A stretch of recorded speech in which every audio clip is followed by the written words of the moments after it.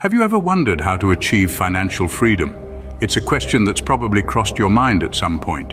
Now, when we say financial freedom, we're not talking about swimming in pools of gold coins or buying a fleet of luxury cars. No, financial freedom is a much more attainable and sustainable goal. Financial freedom is about having enough to meet your needs, enough to cover unexpected expenses, enough to allow you to live your life without constantly worrying about every penny. It's about being able to sleep soundly at night, knowing you're not drowning in debt. Achieving financial freedom doesn't mean you have to become a millionaire.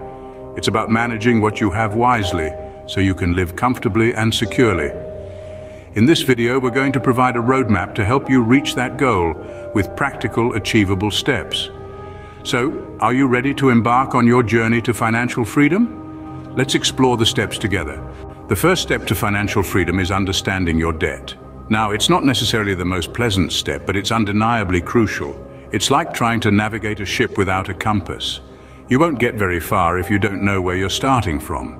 Debt can come in many shapes and sizes. You may have credit card balances sitting on the back burner, student loans that seem to just keep growing, or even a mortgage that feels like a mountain. It's all debt, and it all needs to be accounted for. The trick is to take each piece of the puzzle and put it together to see the bigger picture. Start by listing out each debt you owe, no matter how big or small. This means everything from that pesky credit card balance to the more substantial items like your mortgage or student loans. Once you have everything laid out, it's time to do some arithmetic. Add up each debt to get your total debt. This number may feel daunting, and that's okay. It's not meant to scare you, but to give you a clear, unfiltered view of your financial situation. Remember, this is your starting point, not your end point. It's where you are now, not where you'll be forever. So take a deep breath. It's time to face the numbers head on. Once you have a clear picture of your debt, you can start planning how to tackle it. Now that you understand your debt, the next step is creating a budget. Crafting a budget might feel like a daunting task, but it's essentially a financial blueprint that helps you manage your finances effectively. It's your money, and a budget allows you to tell it where to go, rather than wondering where it went. To begin with, we need to understand our expenses.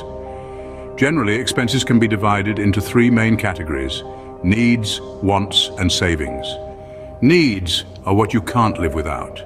These include basics like rent or mortgage payments, groceries, utilities, healthcare, and transportation. Wants, on the other hand, are things you'd like to have but don't necessarily need for survival. These could be things like a new pair of shoes, a vacation, or a night out at a fancy restaurant.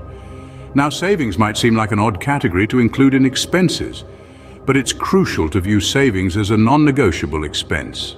This means you set aside a portion of your income for savings every month, just like you would for rent or groceries. This could go towards an emergency fund, retirement, or even a down payment for a house. So, how do you decide how much to allocate to each category? A popular rule is the 50-30-20 rule. 50% of your income goes to needs, 30% to wants, and 20% to savings.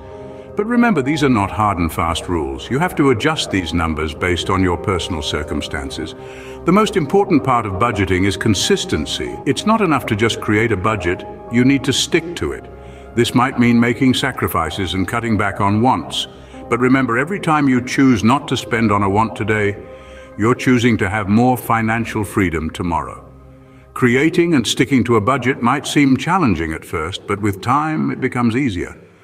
It gives you control over your money and helps you make informed decisions about your spending. A budget is your financial roadmap guiding you towards your goal of financial freedom. With your budget in place, it's time to start paying off your debt. When it comes to clearing debt, there isn't a one-size-fits-all solution. The best strategy will depend on your individual circumstances, your personality, and your financial goals. Two popular methods are the snowball method and the avalanche method, each with its own unique approach. The snowball method is all about momentum. It's perfect for those who are motivated by quick wins. Here's how it works. You start by focusing on your smallest debt first, regardless of interest rates. While making minimum payments on all other debts, you put as much money as you can into paying off this smallest debt. Once it's paid off, you move on to the next smallest debt, and so on, like a snowball rolling downhill. Your confidence and your commitment to becoming debt-free grow larger and larger. On the other hand, the avalanche method is more about numbers and logic. It's suited for those who want to save the most money in the long run. In this approach, you start by tackling the debt with the highest interest rate first, while making minimum payments on all other debts. Once that's paid off, you move on to the debt with the next highest interest rate.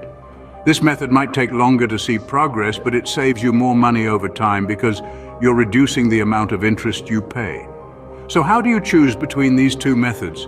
It all comes down to what motivates you. If you're driven by quick wins and the feeling of accomplishment, the snowball method might be your best bet. If you're more motivated by logic and long-term savings, the avalanche method could be the way to go. Remember, the most important thing is to choose a method and stick to it. Consistency is key when it comes to paying off debt. It won't happen overnight, but with persistence and a solid strategy, you'll start to see progress. Paying off debt might seem like a daunting task, but with the right strategy, it's entirely doable. The final step towards financial freedom is building an emergency fund. This is your financial safety net, ready to catch you when life throws those unexpected curveballs. Job loss, unexpected medical bills, or even a sudden home repair can be stressful if you're not prepared. An emergency fund eases that stress, providing a buffer between you and those unpredictable expenses. So how much should you save? The answer varies for everyone, but a common recommendation is enough to cover 3 to 6 months' worth of living expenses. It's a lofty goal, but don't let that intimidate you. Start small, save consistently, and soon enough you'll reach it. Here's a tip. Create a separate savings account specifically for your emergency fund. This way it's out of sight, out of mind, and less likely to be spent on non-emergencies. Having an emergency fund is like having insurance against financial disasters. It's the last piece of the puzzle in your journey to financial freedom. So there you have it, a roadmap to achieving financial freedom. It all starts with understanding your debt, knowing exactly what you owe and to whom. The next step is creating a budget, a plan for your money, which will help you regain control of your finances. Then comes the process of paying off your debt, a task that requires discipline and patience. And finally, building an emergency fund, your safety net in times of crisis. Remember, the journey to financial freedom is a marathon, not a sprint. Start today and you'll be well on your way to a debt-free life.